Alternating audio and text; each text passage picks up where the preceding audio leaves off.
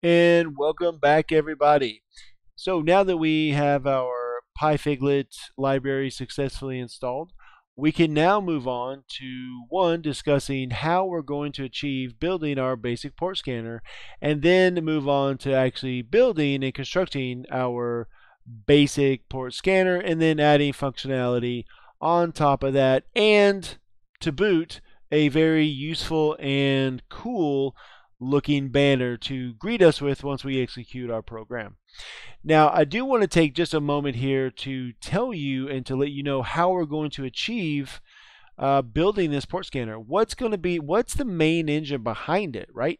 So what I want to do is I want to give you a short example of how we're going to achieve this.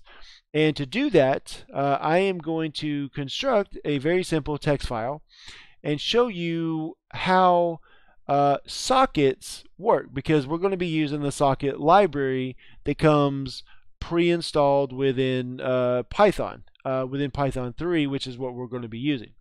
So I already have a simple text file here. As you can see, I've named it testsocket.py, and I'm using mousepad. Now, some iterations of Kali, I do understand they use LeafPad. Feel free to use Nano or Vim, whatever you feel comfortable with. I just happen to be using mousepad for this. Now, what I want to do is show you just how simple it is to really execute to really interact with the sockets here. So what we're going to do, and I'm going to do this as slowly as I can. And then if you need to pause the video, please feel free to pause the videos, and then so you can catch up. But no worries, because what I'm going to do is I'm actually going to make all of these simple little programs. I'm going to make everything available to you, so you don't have to worry about copying it down. But if you want to work along with me, that is totally acceptable as well. So what we're going to do is right here, we're going to step through this. We're going to import socket. We're going to import the socket library into our file here, into our program that we're building here, like our little small program script, whatever you really want to refer to it as. No worries there. So we're going to call that, and then we're going to declare a variable.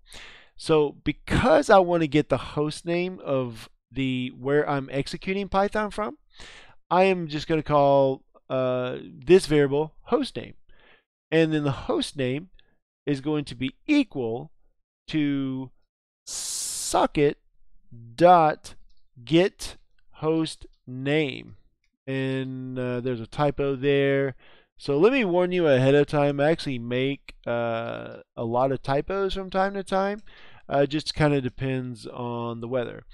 Now, what we've done here is we've declared a variable, and then the information that this returns is going to be returned into this variable. Okay, and then now what we're going to do is we want to print that out to the terminal, and then I could just do something like print host name, and we would be totally fine with that. However, I do like a little greeting, so what I'm going to do is I'm going to put hello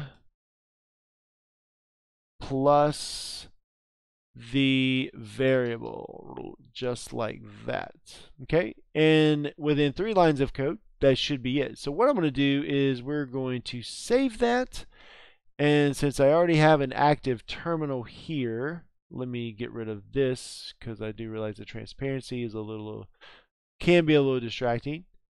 Make this a little wider for us. Okay, so now what we're going to do is we're going to simply execute this by doing Python 3, and you can see we've been doing some testing already, and we're going to do testsocket.py. So the expected output that we expect is going to be hello hostname, right? So our hostname for this one should be Kali. So if we execute it, boom, we get hello Kali. So again, it is just as simple as that. I bet you're wondering, how did I know how to do that? Well, even if I didn't know already how to use sockets, I really don't have to know, right? Because we have a wonderful resource called the internet, and we have these wonderful things called Python docs, and you can find really any function or any library tons of information, how to use it, what it is, even some of the history behind it on Python docs and on python.org. So luckily for us, let me go ahead and minimize that. I already have that pulled up. So bam, right here. Okay, so I don't really know how to use. I don't need to know how to use this. All I need to do is know how to go and get the information. So let me just take a moment here to speak with you about programming. So number one, programming is more. It's a lot of research, right? We know what we want a program to do. There's just usually a lot of research on how we achieve this, because we don't know everything. There are tons of functions and libraries and shortcuts and all of these things wrapped into Python. It's such a wonderful language that it's just sheer impossible to know it all. I would say some of the more used, print functions, how to declare functions, things like that. Obviously we're not going to forget those. The input command, which will be the input statement, which we'll be dealing with later. But something like sockets, if you didn't know anything about it, you could just come and find the information right here. And so if I'm not familiar with sockets, I could just come here, and right here it has the source code, which is lib/socket.py, which that is super helpful.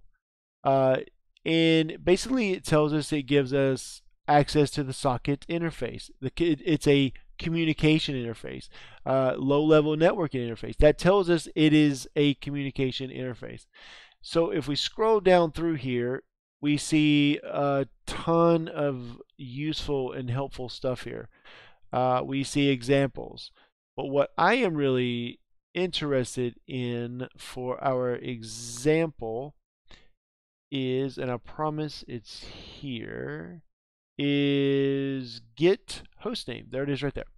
So this probably looks very familiar to you. Simply put, it returns a string containing the host name of the machine where the Python interpreter is currently executing, right? So even if I didn't know anything about socket programming, I could still understand how to use sockets based on this example.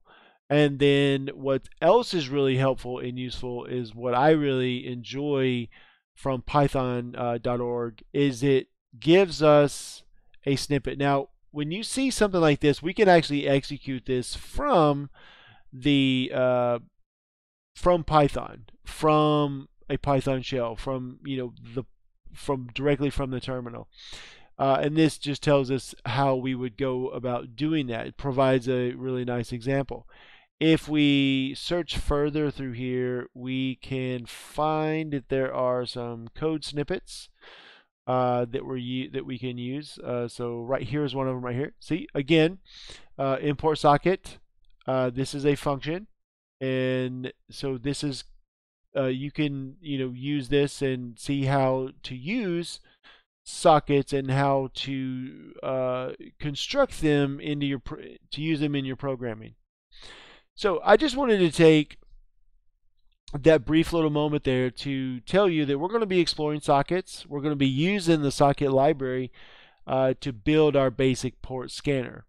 Now, next up, we're actually going to open up PyCharm, and we're going to start laying the groundwork for our port scanner. And it's going to be very basic, and then we're going to go in behind there and we're going to start adding some functionality to it, like input function, and then we're going to add even more functionality to it and using our pyfiglet library that was installed earlier using pip. However, if you had any issues with that whatsoever, please do not hesitate to reach out to me, starkinternational.sc. I will be more than happy to help you any way that I can. So next up, we will be into PyCharm, into our IDE, and we will start building our basic port scanner. See you in the next video.